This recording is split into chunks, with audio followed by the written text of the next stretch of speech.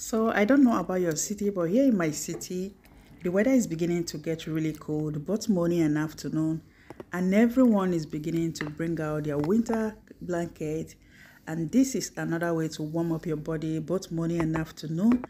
So if you are new to my channel, I remain my humble self. My name is Janet. You are welcome to my channel. I really appreciate your presence here. If you like this video, please do me well to give it a thumb up. Just smash that like button, okay? And if you're here to subscribe to my channel, please subscribe, okay? Just subscribe and share this video if you can.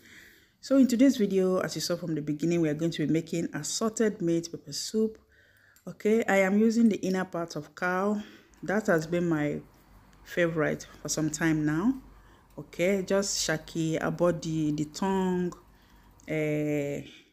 the intestine, the kidney, the heart, everything you can find inside cow, okay? So as you saw, I mean the meat are already thoroughly cleaned, okay? And I'm just going to steam with onion. I added enough onions because I love onions, guys. I'm using the white one, but you can use the purple one or the red one, okay? I'm just going to steam it with some onions, salt, seasoning, and then some hot Scotch bonnet, okay?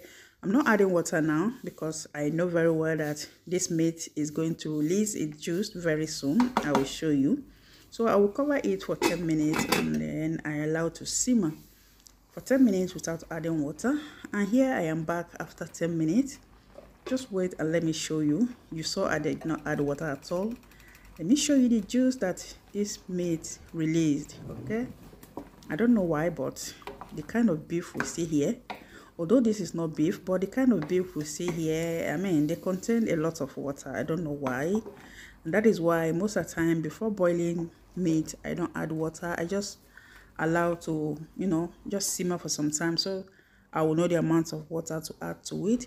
So after the 10 minutes, I am here to add pepper soup spices. I'm going to be adding it gradually, okay? And I'm also adding some aniseed. I blended it myself. If you have not tried aniseed in your pepper soup, my girl, you are missing. Just try adding aniseed.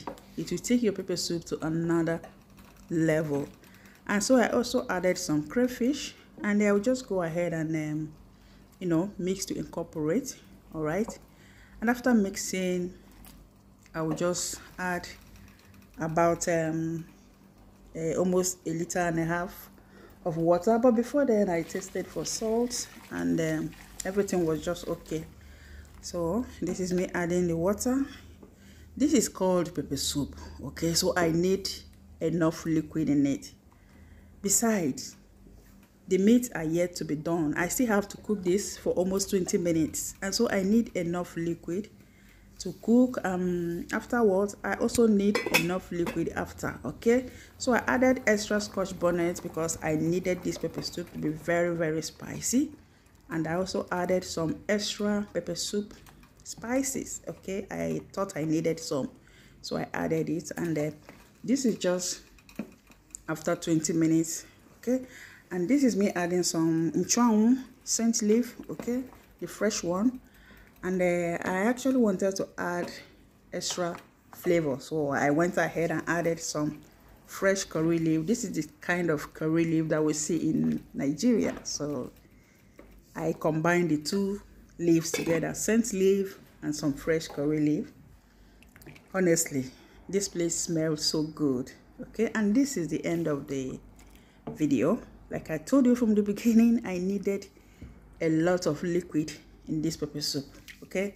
I don't cook pepper soup without liquid. After all, that is why it's called pepper soup. And this is me dishing out, okay? This pepper soup can be eaten with anything: yam, rice, agidi, eko, whatever, boiled plantain. It's so versatile, guys. So this is it. I've come to the end. Thank you so much for watching. Please don't forget to subscribe and like the video. Thank you.